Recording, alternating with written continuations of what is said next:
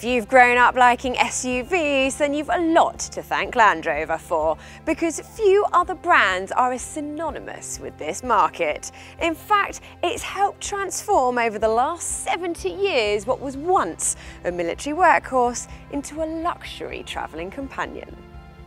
We were big fans of the old Land Rover Discovery, and as such, hopes are high for this new model. Trouble is, the breadth and quality of the competition has increased too, and this Discovery is going up against rivals including the Audi Q7 and Volvo XC90. So, is the new Discovery king of the SUVs? In this review, we'll find out.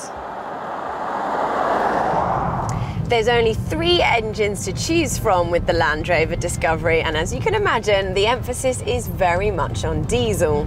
The entry-level SD4 copes very well in a car this size, even if there is a delay between putting your foot on the throttle and the car picking up any real speed.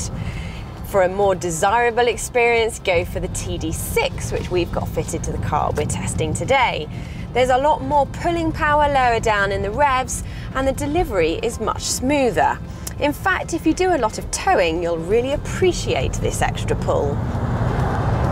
At the top of the range sits the SI6 3-litre V6 petrol, which propels the car along the road at an astonishing pace. Ultimately though, the running costs mean it's very difficult to recommend. Most of the engines are pretty refined too, barely sending any vibrations into the cabin. That said, Audi Q7 does manage to make it just a little more smoother.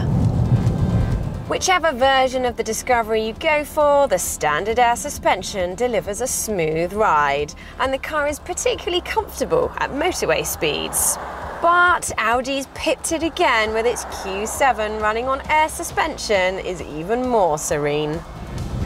When it comes to handling, the Discovery is geared more towards comfort than sport.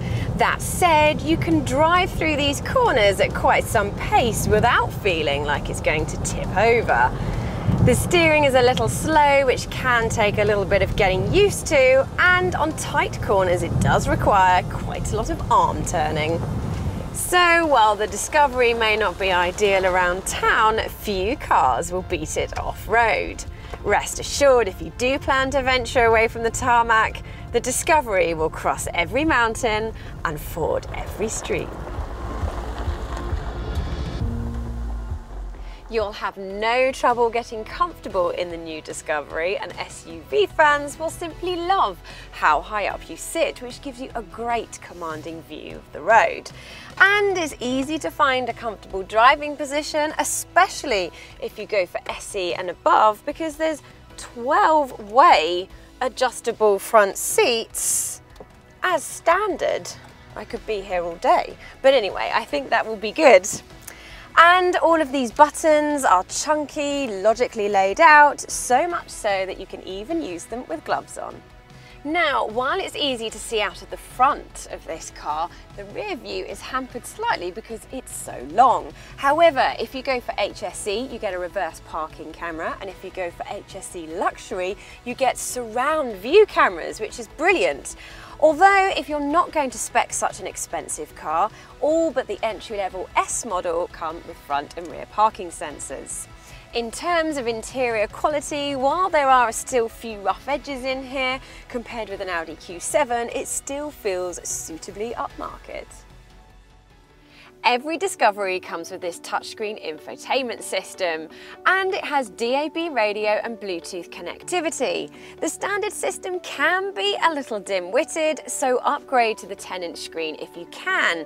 Not only do you get a larger screen, but it also unlocks extra features and is more slick to use, although still can't beat BMW's iDrive system. You can upgrade it further on the options list by enabling your passenger to watch television while you can see the sat-nav instructions on the same screen, which is almost like magic. Now I'm going to see how easy it is to set a destination in the sat-nav and pair my mobile phone. Starting then with tap to connect phone. Let's go to my Bluetooth and system now discover. Oh, there we go, Land Rover. pair, yes. And Land Rover connected. Wow, that was easy and very, very quick. Let's see if it is just as easy to set a destination in the sat-nav. Let's go to type an address and we will go to CV1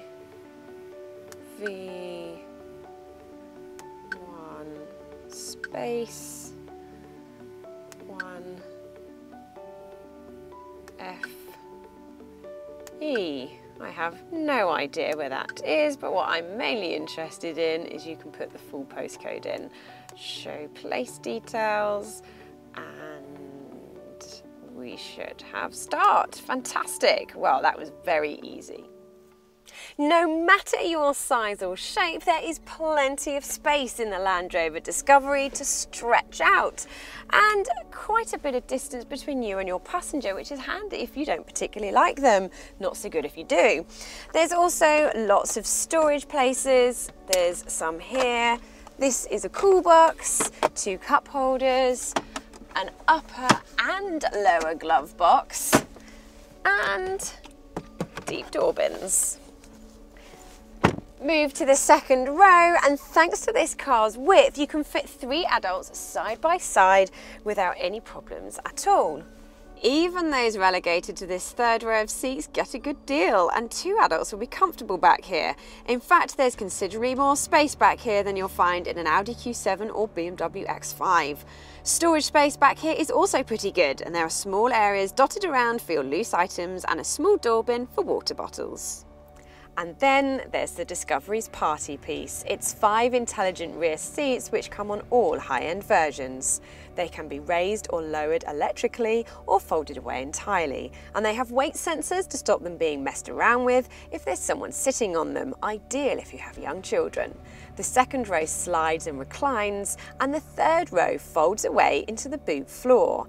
Our only gripe is that the second row splits 60-40 as opposed to the more conventional 40-20-20 arrangement you'll find on most rivals. Boot space in the Discovery is fairly vast, but it does of course depend on how many passengers you've got with you. Even in 7-seat mode there's space for some shopping, while in 5-seat form there's enough space for a full complement of holiday luggage. All versions of the Discovery come with a powered tailgate, which can also be gesture operated on higher end models. On paper, the Discovery looks like a very tempting prospect, given that it undercuts key rivals on price. However, most large SUV buyers will want creature comforts, and by the time you've ticked a few options on the list, it goes far beyond the entry-level version and then becomes more expensive than key rivals from Volvo and Audi. And this shape isn't particularly aerodynamic, so your fuel bills will be higher than they would in these rivals. It also pumps out a lot more CO2, so could hurt your wallet if you're a company car driver. On the plus side though, the Discovery is predicted to hold on to its value well. For the best Discovery, we team up the SD4 engine with the HSE trim, which gets you plenty of luxuries, including panoramic glass roof, keyless entry, and the upgraded infotainment system. Safety equipment is good on every Discovery and includes 8 airbags and automatic emergency braking. A driver condition monitor, blind spot monitoring system and rear cross traffic alert system is also available on HSE models. When the Discovery was tested by Euro NCAP, it was awarded the full 5 stars. Make no mistake, if you're in the market for a large, luxurious SUV, then few cars will suit you better than the Land Rover Discovery. It's hugely capable and desirable, and is just at home on the motorway and off-road. So, are you thinking of buying one? If so, head to whatcar.com and go to our new car deals section, where we can help save you money off your next car. Also head to whatcar.com for our full online review, as well as its key rivals. And before you go, never miss another video, hit subscribe.